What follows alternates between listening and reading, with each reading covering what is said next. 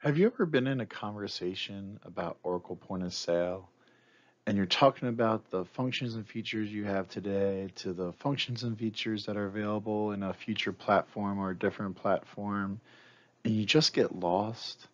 Because there's all these different terms and functionalities that have these little nuances and similarities, and it just all kind of blends together.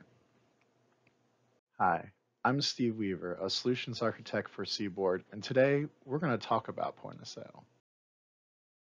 And specifically today, we're going to look at the 3700 application versus our Symphony Cloud application.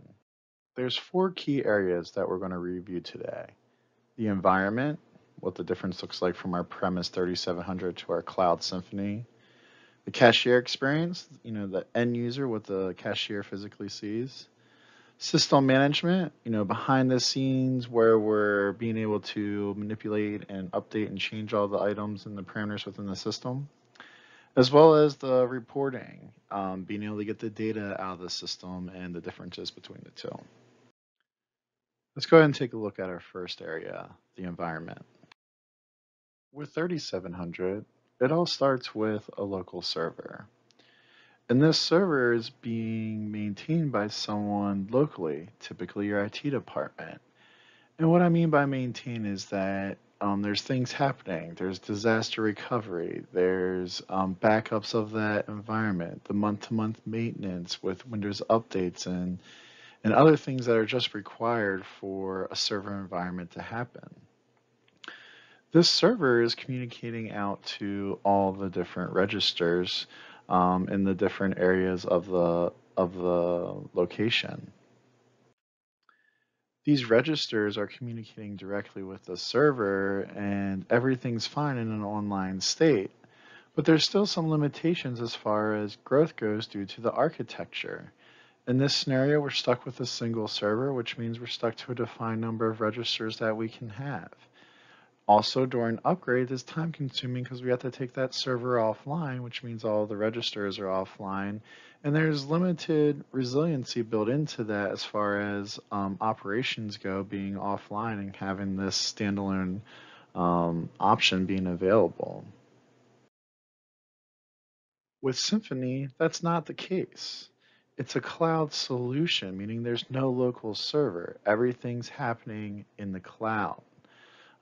Everything related to your data and the disaster recovery and all those things that you're worried about in your infrastructure are happening from the cloud. This is a true enterprise approach, but it's done in a slightly different manner.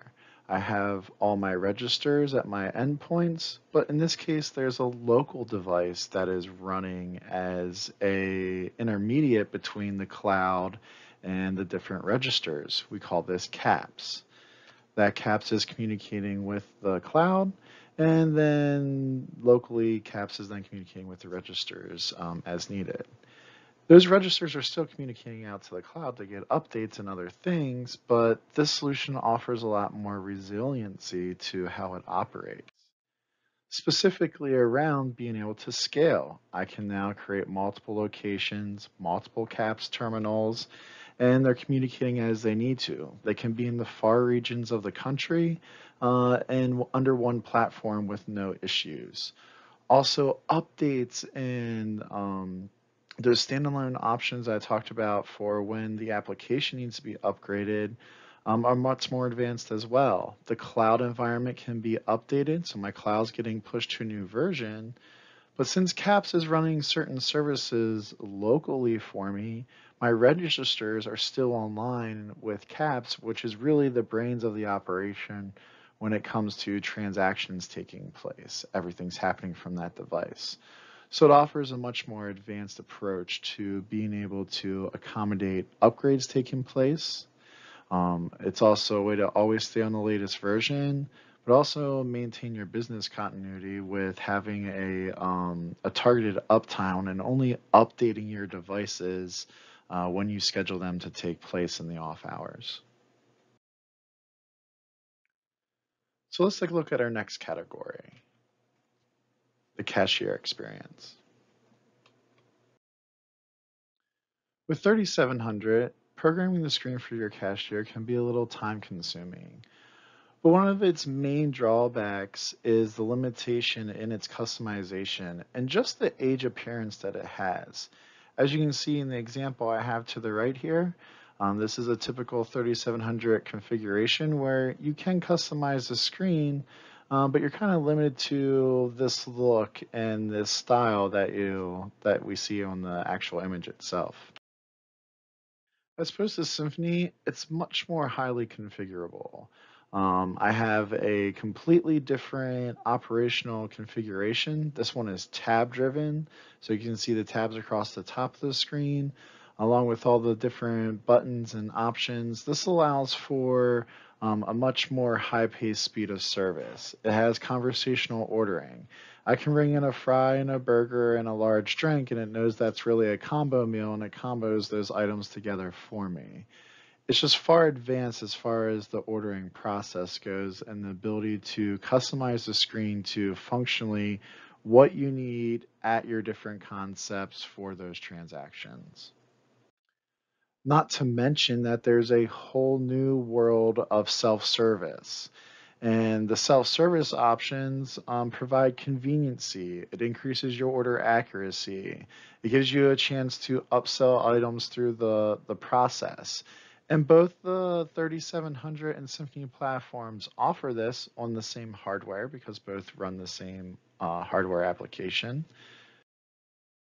The 3700 experience is much different. Remember, we're defined to that 3700 look. So as I step through the ordering process, it's going to look like the 3700 application.